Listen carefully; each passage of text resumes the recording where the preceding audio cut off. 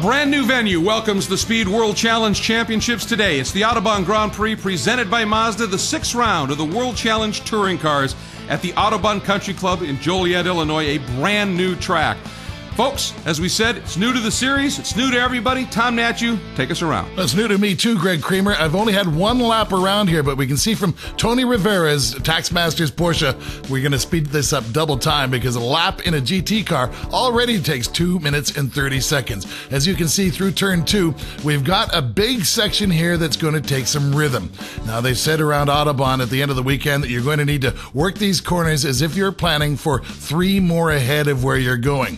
This is a very fast section as we come down through here into 2 what appear to be 90-degree corners on the map, but there are more sweepers on the map, even this sharp left-hander. Now onto this long bit here, which is going to set up a passing zone towards the end of the braking area, and then a quick right, left, and then we get the yump. Who builds a jump into their track? Well, the people here at Autobahn do, and you can see Tony Rivera just getting it over it there. The more right you go over that jump, the more air you get. And when you say racetrack and air at the same time, how can that be a bad thing? Another sweeping right-hander onto another passing opportunity here as we get into the left. Now this big carousel, reminiscent in a way of Mid-Ohio, sets you up onto the front straightaway. Of course, the front straightaway is a lot shorter. Qualifying always ends with a coin toss. We're here at Autobahn Country Club for the Mazda Touring Car round number 6. Jason Saney, Eric Foss, Kuno Whitmer, Peter Cunningham, and Charles Espinlove. Jason Saney, you have the pull. You flip the coin. If you call it right in the air, you keep the pull. If you're wrong, the grid inverts. Go for it. Tails it is. Jason Saney, you keep the pull. It's very important for you to do well here because of the Mazda sponsorship, but it must be a monkey off your back. Oh, it is for sure. You know, I was more nervous about this than the lap. This first time I've gotten a chance to do this year. But, you know, somebody said Tails was running cold recently, so I figured I'd try it out. But, you know, just a great day today. Tri-Point gave me a great car. You know, great to put the car on the pole for Mazda, and we're looking forward to an awesome race tomorrow. Jason Saney keeps the pole here at Autobahn Country Club. Here's Richard Fisher, dealer principal for the Mazda Autobahn stores. From all of our friends at Mazda and Optima Batteries, gentlemen, start your engines.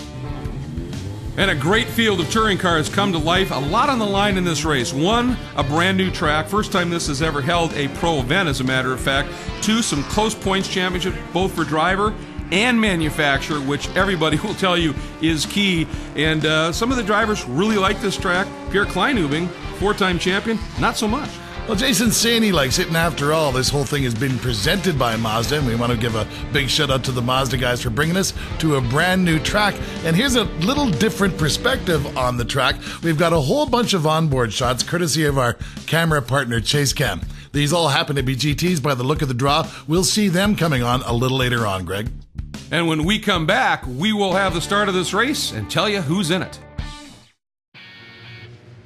And welcome back to the 6th round of the World Challenge Touring Car Championship, the Autobahn Grand Prix, presented by Mazda here at the beautiful Autobahn Country Club. Take a look at the starting lineup.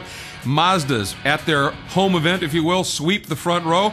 Then the 2 Acuras for real-time racing, Kuno Whitmer and Peter Cunningham, who is fastest in practice. We take a look at row 3, Charles Espinlove, who's had some great momentum lately, and Pierre Kleinubing, as we said, struggling just a little bit on this track. Then the Subaru of Andrew Aquilani, and then the fastest of the BMWs, Seth Thomas. Row 5 is all BMWs from the Bimmer World Gear Wrench team. James Clay, team owner, and Nick Asayan, coming off his best finish ever, 4th at the Glen. Joel Weinberger, a founding member here at the Autobahn Country Club, and also Robert Roth completing the field. Great field. Red lights are on. When they go out, we're underway with 17 laps of racing. Here we go. Saney looks like he got a good start. A little bit of wheel spin there for Foss. He wisely moves over to protect his line, and that shuts out Kuno Whitmer. The field streaming into this triple apex turn 1. What a start by Andrew Aquilani in that Subaru WRX. Actually gets tires onto the grass to use that all-wheel drive and get going. Look at Pierre Kleinubing putting a couple of tires onto the grass too, Greg. Well, it's happening everywhere. Aquilani in that maroon-colored WRX, obviously, all-wheel drive, putting that to great effect, and then the field packing up behind him, the 73 right there of Charles Espinlat. But up front, Saney, from his second career pole, leads teammate Eric Foss. A gap already opening up to Whitmer, and some side-by-side action as we go back. Take a look at this replay. You see James Clay following Seth Thomas down in here, and you see the WRX go steaming down the inside, but there's one of the Mazdas, I believe that's Charles Espinlat, blocking up the BMWs. They go 1, 2, 3 right here where the road seems to get very narrow. This track's so technical in so many ways. 19 corners, not a lot of long straights. It's a track that is well suited to all-wheel drive, and for some reason here with these changes of direction, the front-wheel drive cars really looking very strong as well. And it shows right now, 4 of them up front with Aquilani in the all-wheel drive Subaru 5th. Taking a look at Kuno Whitmer here. He's getting some pressure from behind from the number 1 car of Peter Cunningham. And Eric Foss able to keep up with the number 74 car of Jason Saney. Greg, Eric Foss just needs a break. He is driving so well this year, but it's been a lot of little things that have kept him out of the front running. Boy, and right there, it looked like Petey Cunningham just gave his young charge, Kuno Whitmer, a little bit of a tap just to let him know he was there. And talking about Foss, he's had tremendous speed, a couple of poles, just had some bad luck in the races. And one thing right now, this Manufacturers Championship, Tom, we alluded to it, a scant 3 points coming into this weekend separating the Mazda boys and the Acura boys at this point. And these drivers will tell you, yeah, the Drivers' Championship is big, but they're not racing without these manufacturers, and they are really cognizant of manufacturer points. So Foss may hound Saney, but he's certainly not going to do anything rash. And of course, Saney is leading the Drivers' Championship, so that's very important. And in that brace of Acuras in back, it's Cunningham who's leading the Drivers' Championship, so it's kind of flipped around. Kuno Whitmer is aware of that. At some point, he's going to want to let Cunningham by so he can stay competitive with Jason Saney as we're in round 6 of 10. Well, you mentioned Foss, obviously, in that championship chase. He's well back. He's in 7th and out of it, really, compared to this guy, Jason Saney, up front. So he's going to play rear gunner, I think, absolutely, and help him out. And right now, they're just drafting each other, using each other, trying to draw away, and it seems to be working. Aquilani there in the Subaru, sort of a lone soldier right now all by himself, then more of the Acuras and another the Mazdas, and then the 3 BMWs that had such strong runs at the most recent round at Watkins Glen. Now, Petey Cunningham, this may be the moment you're thinking about, and Cunningham got a great run down to the inside, and as you said, Tom, Kuno, if he could have kept in front, would have, but when Petey made the move, he certainly wasn't going to slam the door, he just let him slide through. Well, these 3 BMWs have a problem in the form of Charles Espinlat. Charles Espinlat did not get the greatest of starts, and he's trying to consolidate his race right now. But right now, he's being a big annoyance to Seth Thomas, who seems to have the speed, but can't move up. Well, it's interesting. Both the real-time and the tri-point teams have tested here at Autobahn. Bimmer World hasn't. And then they come into this track, which is not friendly to changes of direction for a rear-wheel drive car. Beautiful replay here, Tom. Classic late braking. Yeah, and on second thought, Greg, I'm going to say that Kuno Whitmer did make the move to get out of his way. Now the number 1 car and Peter Cunningham can go after this pair of Mazdas. Meanwhile, let's go back and take a look at the launch. We have been chatting a little bit about the great start that Andrew Aquilani was able to put together with that all-wheel drive Subaru. Well, he just gets a great launch. He's got nowhere to go, so he says, well, I'll go on the grass and see where that gets me. Is able to go straight by Espinlat and then tuck in behind this group here.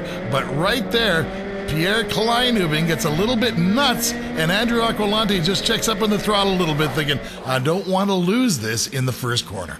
Well, the WR in that does stand for World Rally, doesn't it? So putting that to good use, what the heck? Well, why not? And after all, you got all that grip, you might as well use it. A little less grip for Pierre Kleinubing as he went sliding off the track. You talked about the rear-wheel drive BMWs. We had an opportunity to catch up with Seth Thomas just a little while before the race. It is halfway through the season. It's a long season. We have 5 races left. This will be, the first of the 5, and the main thing for us is to focus, put our heads down, score some points for BMW, score some points for the Drivers' Championship, and go for it. And it's really just stay focused the rest of this season. Well, the next round at Mid-Ohio is the site of that team's first ever win in 2007, so a good look to the end of the season for them. And here's a good look at our Toyo Tires leaderboard as we have completed lap 5 of 17 here in World Challenge Touring Round 6 at Autobahn, and Aquilani is on the move. Welcome back to the Autobahn Country Club in Joliet, Illinois for the 6th round of the World Challenge Touring Cars, the Autobahn Grand Prix presented by Mazda and controlled by Mazda at the moment. Up front, Saney and Foss continue to put on a bit of a clinic.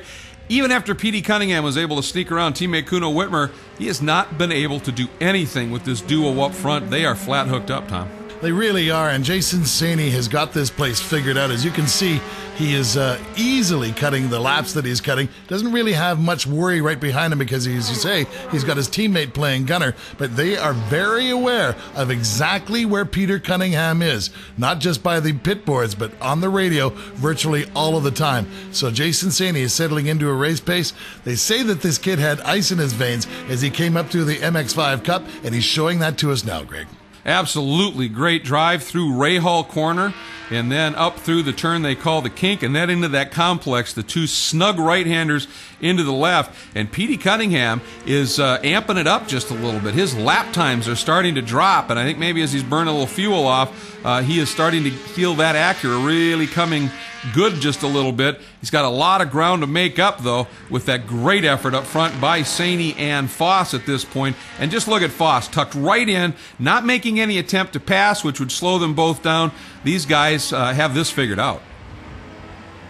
You know, the Tri-Point team has done such a great job in developing these cars. They cause a lot of excitement at the racetrack. You see that inside wheel always coming up just a little off the ground, making a little smoke in the corners, and now we've got a serious problem with one of the real-time cars. That's number 43, Joel Weinberger, who it's his first start in this category. First start driving one of these types of cars. As I said, he's a founding member of the club, and as such, wanted to give it a go here. And really has been acquitting himself quite well, but just exceeded the limit just a little bit here. And look at this cut and thrust action as we're seeing. Boy, suddenly for Aquilani, 1 car, 2 car, 3 cars starting to apply the pressure. Now Seth Thomas all over the back of Aquilani. Wonder if Aquilani's in a bit of trouble, Tom. He looks a little conflicted. He doesn't know whether to race these guys or let them go by. Aquilani definitely an issue with that car, as 4 cars have been able to get by him. You know, we had an opportunity to catch up with Andrew and talk a bit before the race. Oh, it's been great. The Subaru's been awesome, and we've been working on it,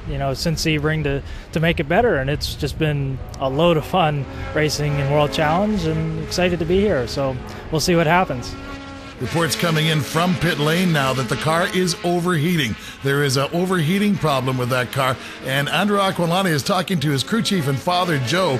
What should we do? Should we stay out here and try to run this thing? I don't think it's going to go away, Greg. My guess is that they're going to try to save the engine rather than try to push this issue too much. But just as I say that, he goes by pit lane and goes for another lap. Yep, and as a result, though, 36 of James Clay goes slicing down underneath.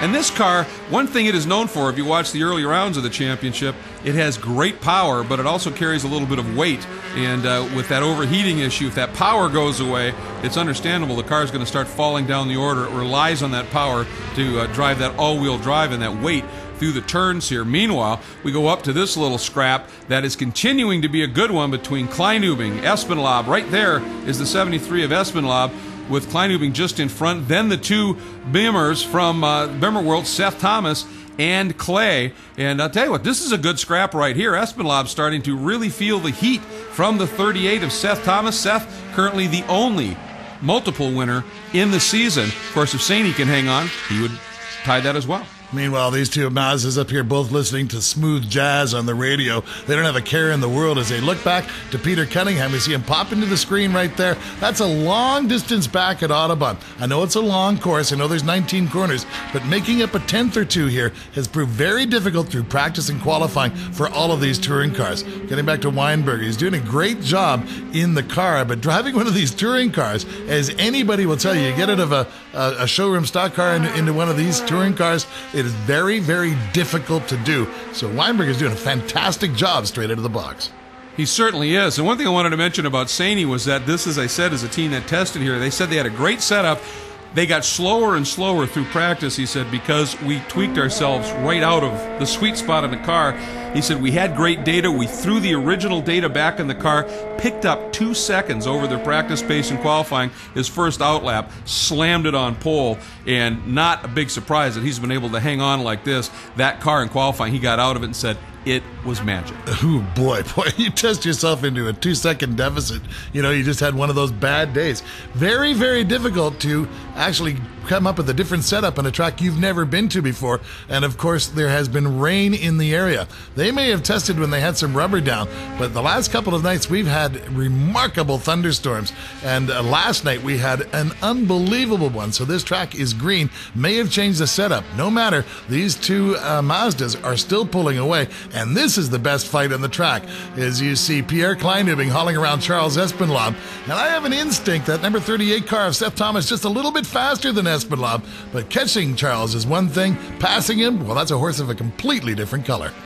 Indeed, absolutely superb battle. And you talk about this track, it is a track that is needing grip to start with in general. Oh, and Seth Thomas is suddenly slowing, big time slowing, and obviously has some sort of an issue. And Tom, you just talked about being quicker than Espenlaub. He was all over Espenlaub, hounding him big time, but something has gone awry, and he pulls off track, and that's not in a great area. See what happens here. Meanwhile, there's Kleinubing, Espenlaub, and a real loose James Clay, who maybe lost his reference point, and Thomas out there and suddenly just flat tracking it just a little bit. Our Toyo Tires leaderboard, and there you see Aquilani in the pits. That overheating issue is a bad one, and also we've got a yellow on the track for Seth Thomas. We'll be back. Welcome back to the Autobahn Grand Prix presented by Mazda, and we are ready for the first ever double file restart for the touring cars. The green is out. Sadie does a nice job, but look at Petey Cunningham. The nose down underneath Eric Foss. Oh, Sadie floats just a little bit wide. Foss, as a result, swings way out wide. We have one of the real-time cars dirt tracking it, and right there, Pierre Kleinubing gets into a shoving match with Eric Foss. Eric Foss goes well wide of the Marshall stand, and now adjusting the instruments. His target acquisition set to number 42, and he just misses him.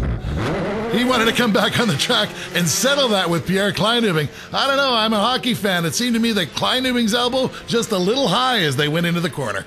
Yeah, it was a hip check, wasn't it? For sure. And unfortunately for Foss, Tom, once again, the bad luck in the race. Most of it, absolutely none of his doing. Continues. Big loose moment there.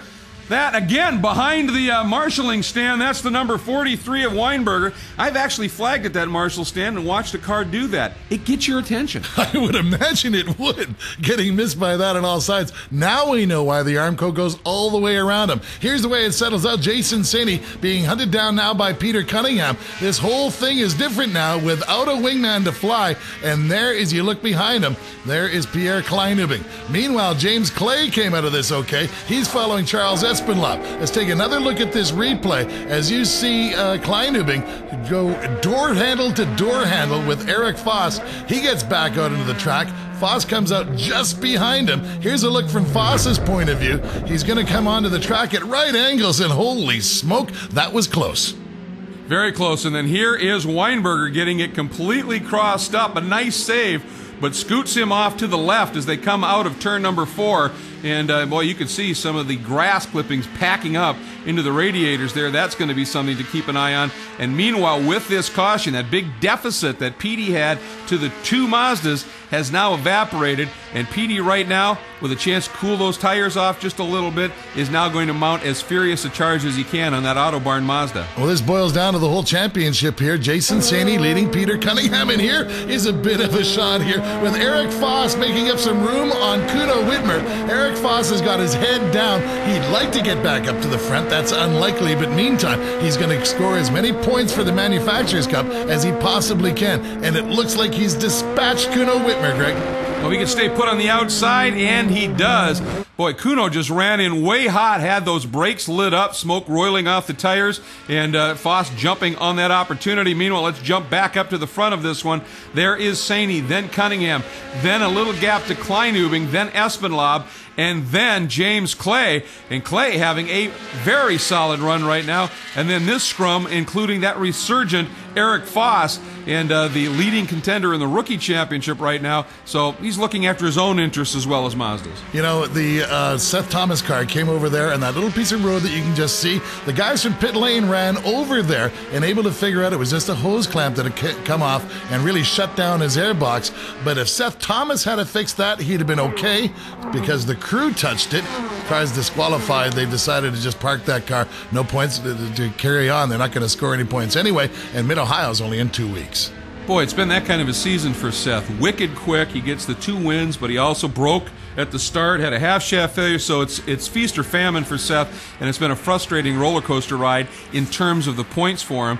But for Saney up front, it's been just the opposite, consistently scoring points. Petey Cunningham, after a tough start at Sebring, breaking in this new rules Acura, has had that come good and has obviously put together some great runs, including a win at Moseport. But Saney is the guy who has been just Mr. Consistency all season long. That's how you win championships. Yeah, man. I think the break-in period for the ride for Cunningham and Kleinubing is over. Those cars, they've obviously got a win in the thing. And this is a new rules car in Saney, or an old rules car in Saney, racing a new rules car in Cunningham. Looks like SCCA Pro Racing got it right again. These cars very evenly matched. Just a great battle, and it's great to see these guys out in clear air fighting for the championship and fighting for the battle in this race out on their own without teammates to help them sort it out. There's that jump you were talking about, up and over the rise. Basically, this course has 2 loops, the north and south loop, and it's the connector is where that bit of a jump is. Then it falls, Tom, into my favorite corner on the track by far, turn 13, a fall-away right-hander all the way to the apex, and you climb up into 2 more left and right. I call it the S's section, and that turn down through the trees is very fast, very fun, and just a great place on this racetrack. There's a lot of spots here. It's bumpy, it's doesn't have a lot of grip to start with, and lots of changes of direction. Makes it technical, and for some of these drivers, they absolutely love it. A guy named Kleinubing, though, has said, I like to attack corners. If you do that here, you go slow. He said, I'm not crazy about this place. Well, there's another look from Peter Cunningham, and as you say, some people like it, some people don't. And as the checkered flag flies, Jason Saney will consolidate his lead on the Drivers' Championship. Didn't do any harm to the Manufacturers' Championship either with his win here, ahead of Cunningham, Kleinubing, Espen Lobb, and James Clay. Most of the usual suspects, save Eric Foss and Seth Thomas up there in the front. And for James Clay, his first top 5 in the season, but it's all about Jason Saney. Let's get down to Victory Circle. Feeling no pressure with ice in his veins the whole way. The winner of round number 6. He's done it again, folks. This is Jason Saney. Thank you. All right, it's all over now, mate.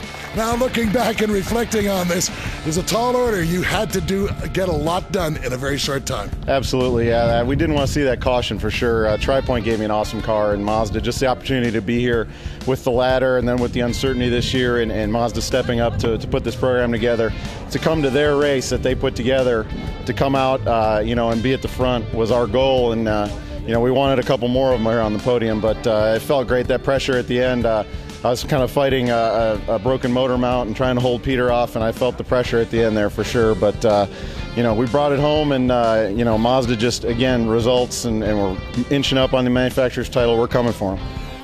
We'll take a look at those points in a minute. Here are the drivers standing. Saney opens it up over Cunningham. Kleinubing penalized 10 points for that contact with Foss. Manufacturers, Mazda's win, dead even now with Acura. Petey Cunningham, he ends up getting the Auto Week move of the race for his pass for second along with the fast lap. And when we come back to Autobahn, GT Thunder about to erupt. This is Sue Erickson with the Northern Illinois Food Bank. On behalf of Black Dog Speed Shop, Northern Illinois Food Bank, and Optimum Batteries, drivers, start your engines! Let's get it on with World Challenge GT!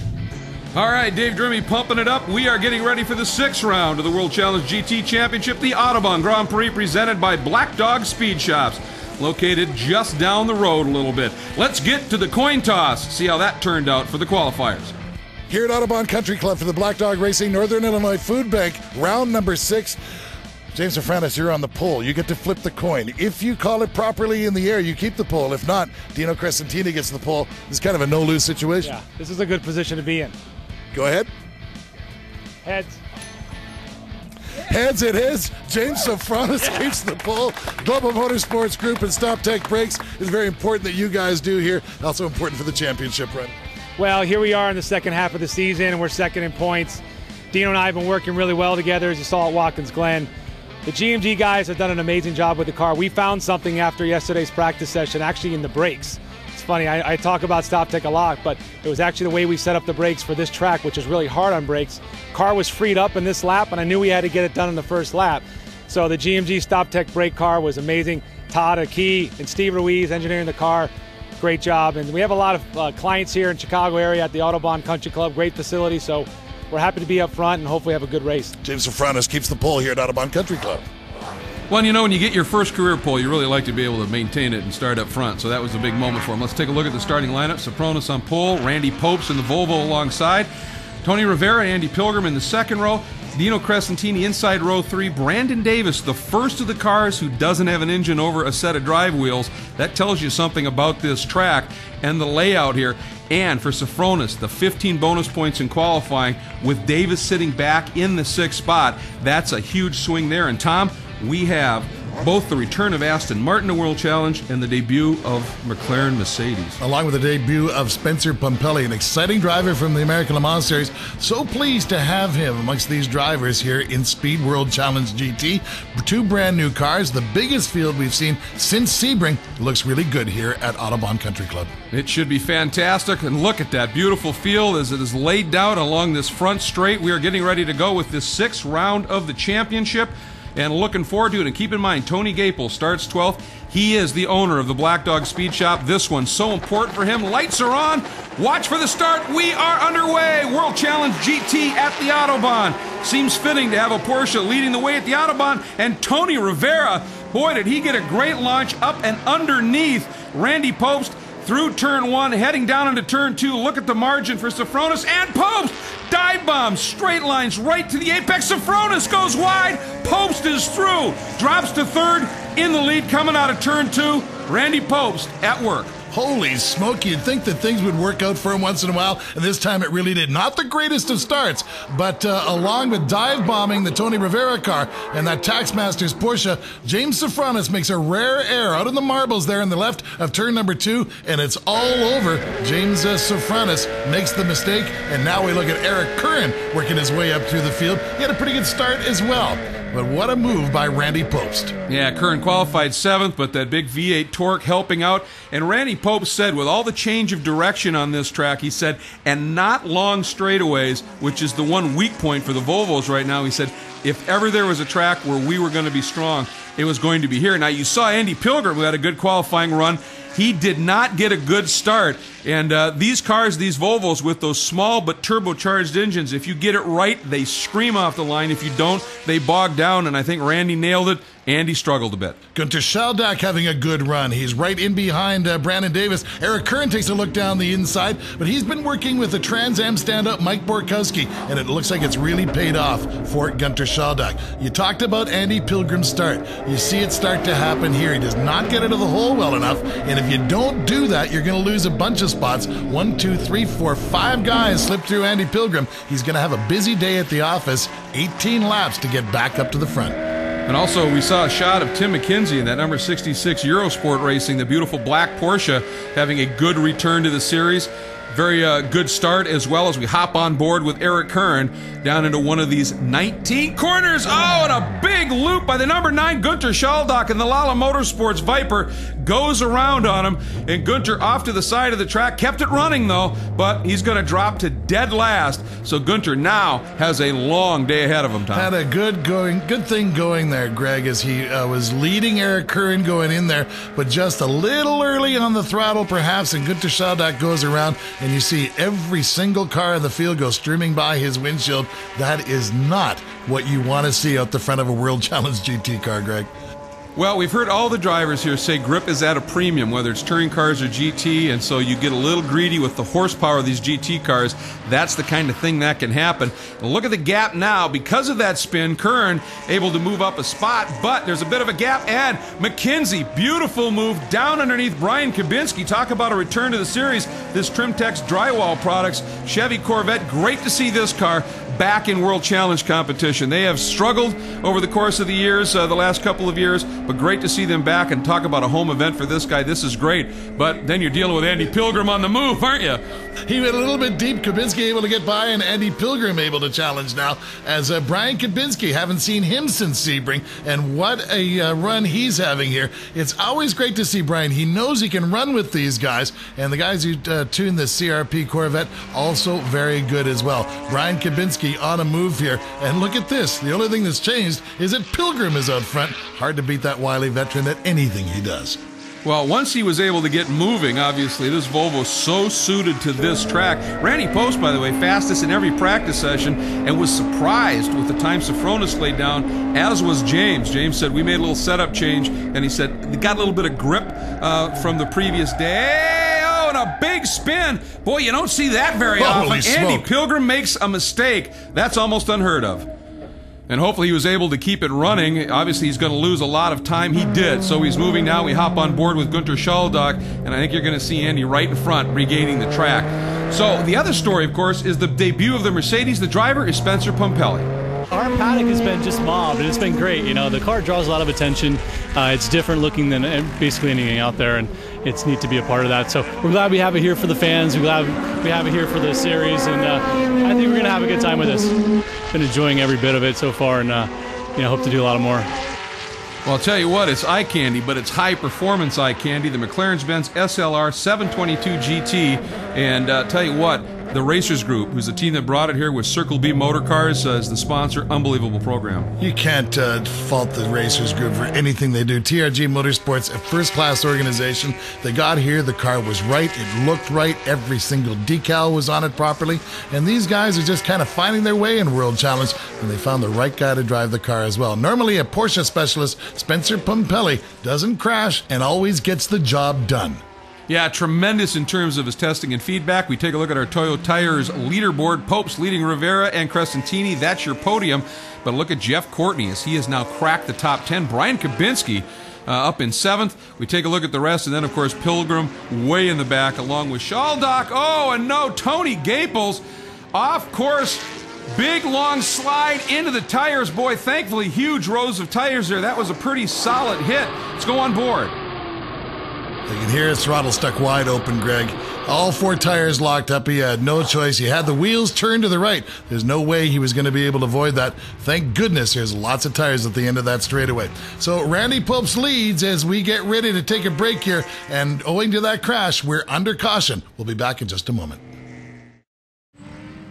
Welcome back to the Autobahn Grand Prix, presented by the Black Dog Speed Shop. 6th round of the World Challenge GT Championship. Double file restart. Leader on your right, that is Popes, and the green flag flies. Oh, and they start fanning out. Not a long run up into this first turn. We're 3 abreast.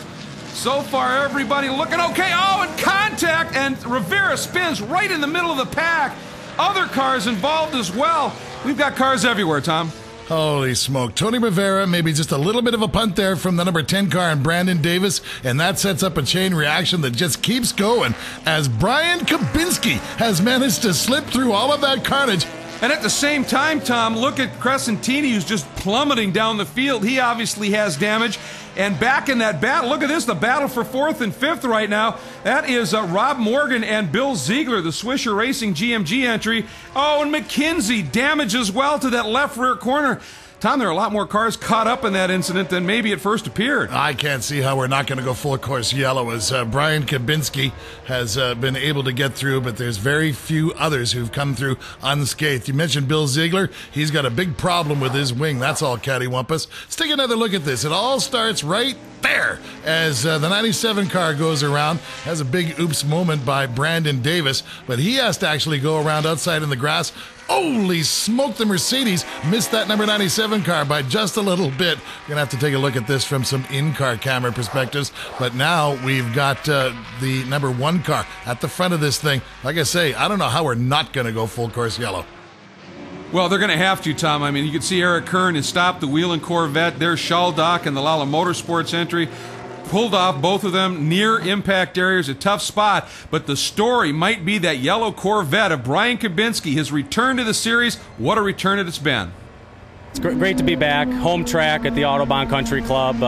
Still trying to put the deals together for the rest of the season, but if everything goes good here, we'll go to Road America and go from there. That's the way it always goes, Greg Creamer. Everybody's always looking for money mid-season, and Brian Kabinski, I swear, if that team could be properly funded, we'd have a Corvette running up front with Eric Curran and the rest of those Wheeling engineering guys. Well, you can see what they're capable of. What a smart move by them to come to a track to make their debut return, if you will, to the series at a track they're very familiar with, where they can really show what they're capable of. However, as you see the double yellow flying, Shaldock parked off to the side. Here's our Toyo Tires leaderboard. Again, under caution, Popes, Kabinski. What a story there. And for Brandon Davis, with the problems that he had in qualifying and the issues that he thought he might face here, to be up in a potential podium spot for our points leader, how huge is that, especially with James Sofronis well back in the order right now. There's James. It's that far back. Let's take a look at the restart here on board with Dino. Well, Dino Crescentini sees an opportunity to go down the inside, and he has some contact with the number 1 car, and he actually has some contact with the 97 as well. So that was very ambitious on Dino's part, and there you see where Kabinski got in and away. Meanwhile, on board with the 007, the Aston Martin of Nick Mancuso. Well, this is one of those deals where you look up front and you look at what you don't want to hit and drive there. He drives by the number 14 car, which is spun out on the inside. Didn't really see how James Sofronis got worked out in that, but there you see Sofronis spinning as we look at the front of Curran's car as Shaldock and him come off. I believe that Gunter Shaldock, a little contact with the back bumper of the Wheeling car. Meanwhile, Pompelli, boy, smart move. You talked about how this guy can get it done. That was about as close as it gets. But that beautiful Mercedes, and you don't want to wad that up in the first start. And he did a beautiful job of just scything through that mess. Well, I'll tell you, it's a darn good thing the Taxmasters guys didn't put 2 coats of paint on this, because Spencer Pompelli very nearly collected him. Well, as Dorsey Schrader is fond of saying, yellows beget yellows, especially when you do a double file restart. This is the type of thing that can happen. It sure is exciting. We'll be back to sort it out here at Autobahn. Welcome back to the Autobahn Grand Prix, presented by the Black Dog Speed Shop, World Challenge GT. Another restart, this one though single file. After the problems with that last one, they decided to err on the side of caution, and we are green. Popes leading Kabinski, then that black Mustang, the ACS. Sun Microsystems entry, hop on board with Andy Pilgrim behind Nick Mancuso, making his debut in the series in that beautiful Lake Forest Sports Cars. Aston Martin and an off by Galen Beaker in the Porsche. Meanwhile, back up front, Popes leads away, and then the pack. And I'll tell you what, Tom, this second yellow, if you will, a couple of the guys who had problems early, like Sofronis, have an opportunity to try and come back up through the pack. And they're going to have to dice with some guys they don't normally see this far up front. Rob Morgan and Bill Ziegler in the 4th and 5th spot. What a great job they did. And this all pays off from the great drive that they made through that big mess in front of them. Congratulations to both those guys, as we see Dino Crescentini in his retirement, as something went wrong. I know he spent some time in the pits during that yellow. Something ended up being terminal. Meanwhile, Volvo, leading Mustang, leading Corvette. World Challenge is all about multi-marks. We got a couple of Porsches in behind there, and there's Bill Ziegler going backwards. Gee, Greg, do you think it might have anything to do with that wing? That's got to be presenting some interesting aerodynamic effects, especially in the high-speed stuff. Morgan has gone through in the red and blue True Speed Porsche. Now Courtney goes through in the Kenda Tires entry. And here comes Nick Mancuso in that aptly numbered 007 Lake Forest Sports Cars Aston Martin. Back up front, some great racing unfolding right here in the number 47 of Rob Morgan. What a great drive he's put in as well. Wish these guys would be able to run the championship on a little bit more frequent basis. And you pointed out, Tom, the fact now that Brandon Davis has been able to get by Kabinski, and that has huge points implications as you watch Sofronis catching some huge air over the jump, trying to make his way back to the pack. I still love the fact that this track has a jump in it. It's almost like a Hot Wheels track. You get a jump, and all they need now is one of those loop-to-loops. Well, Tom, think about it. You got Porsches running on the Autobahn. Why not have a Flugplatz? Yeah, excellent point. And I've got time to think about it, because Randy Popes has come up with a bit of a gap here over Brandon Davis, who's storming now. Volvo, Mustang, Corvette, and now Andy Pilgrim doing his best to move up. He's dicing with one of these Porsches, and oh, the Morgan car just able to keep him at bay. The number 97 car in behind him. You know that Tony Rivera wants a piece of this. Let's take a look at Andy Pilgrim working at this Porsche, and he's going to try to outbrake him right here. This is probably the best passing zone on the track. Down into turn number 1 from Tony Rivera's point of view. Gets it done, and Tony Rivera will say, there's a hole, I'll have that, Greg Creamer. Yeah, Tony's smart move, opportunistic, trying to wedge his way alongside. That is Rob Morgan. Now he's able to make the pass stick. And so Rivera marching his way back through the pack. Remember, he was involved in that Shemazel on that double file restart and dropped well back the order. This is huge for him. And Sofronis is also making some inroads up through the pack as well. So not a lot of time left. But there is Sofronis right there. These are all huge in terms of the points. And then that beautiful Mercedes SLR, which, by the way, stands for Sport Leicht Rennsport, which I believe is Sport Light Racing. And boy, does it.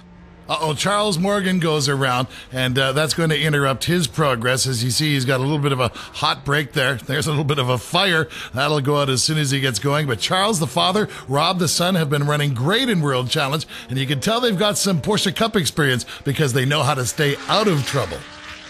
And the best place to stay out of trouble? Up front. And Randy Popes has been there from virtually the beginning. Remember, off the start, slipped from second to third, but out of turn 2 was leading, and that has paid off huge dividends. It's kept him clear of all the mess. And look at Andy Pilgrim now, 4th. Behind him, Rivera up into 5th, then Morgan, then Sofronis up into 7th, then the Mercedes into 8th. That's huge. That was that team's goal. And you see the Aston Martin in 10th. Both those teams in their debuts said a top 10 finish, we'd be over the moon. They're there. Absolutely great job. Here's the Toyo Tires leaderboard. Popes, Davis, Kubinski. What a story if he can hang on for a podium. And keep in mind, you see lap 14 of 16, scheduled for 18 or 50 minutes. Because of all those cautions, time has been shortened, as has the lap count. The last 2 laps coming up. Welcome back to the Autobahn Grand Prix presented by the Black Dog Speed Shop as we are into the final lap of the 6th round of the World Challenge GT Championship. Randy Popes has been able to just ease away, open that margin up over Brandon Davis. Brian Kubinski, one more lap to hang on over a driver the caliber of Andy Pilgrim. If he can do it, what an accomplishment for Kubinski. And speaking of Pilgrim, with him now up into the top 5 as well in 4th, the K-Pax Volvo team scoring some good manufacturers' points. And remember, Andy came in here 3rd in the Drivers' Championship. That's huge, along with Rivera and Sofronis, both of those guys in the Porsches, helping their Drivers' Championship points, but also stemming the flow, if you will, for Porsche in this one. And that's very important indeed. Well, you know, you look at Andy Pilgrim and Randy Popes. They both came off the trailer fast. Andy was fraught with problems throughout this race. Shows what a veteran he is and how the man can get the job done. At one point, he was dead last, now all the way up into 4th. The man knows how to score points. We've seen that over his career. He understands that process. And for Randy Popes, multiple-time champion, hard to believe that this, if he can hang on, will be his first win of 2009, and especially when you consider he didn't even race at Sebring as this team was being developed, and this was the track that they thought they might be able to get it done, and Randy Popes has been nothing short of brilliant. Well, as you say, Randy Popes, he's always fast at a brand new track. That gives him a distinct advantage. When we talked to him in the paddock after he was fastest in both practice sessions, he went right back to autocross, all you folks. And oh no, there's Spencer Pumpelly. I thought it was a spin. Greg, that looks like a retirement. Yeah, it certainly does. He's just coasted to a stop. Don't know what the issue might be, and that is a shame. But tell you what, there is no question. You heard Spencer talk about what a draw that car has been in the paddock. It looks even better at speed on the track. It looks like it's going 100 miles an hour sitting still. And on the track, even better. We hope they are back. They are planning to run a few more races this year. That's great news indeed. And I think one of the nice things for Kubinski is that Tony Rivera is actually starting to pressure Pilgrim a little bit, and that may be just what the doctor ordered for Kubinski. Well, Brian Kubinski doesn't need much help. He's very fast. He's been fast all weekend, but it was his drive through the that big crash there that really consolidated this for him. But looking at Randy Popes right now, he looks in his rearview mirror, sees a determined championship points leader, Brandon Davis there. He knows he's got him covered too. Takes a long time to get a lap here, but by now, Randy comes sweeping through this big right-hander. He knows he's got her done. And Randy Popes looks as the checker flies. He has got his first win of the season. Rest of the field coming through. Davis gets a second. Huge for the points. Kubinski, what a celebratory third. Pilgrim and Rivera round out the top 5. Sofronis, Morgan, Courtney, and the rest of the field. But let's get down to victory circle. Randy Popes, always an exciting interview. Let's hear from him. Well, on the start, that Volvo, it's either going to go or it's not, and it didn't really want to go today. So around the first corner, I got a good run off the corner, and I figured now or never on Tony Rivera, and I dive bombed him. And up ahead, James Safronis got loose in the other Porsche, and all of a sudden we were in the lead. And Randy in the lead, that's tough to overcome. Let's take a look at our Drivers' Championship points. Davis stretches it out over Safronis, Pilgrim, Rivera. Pope's now into the top 5.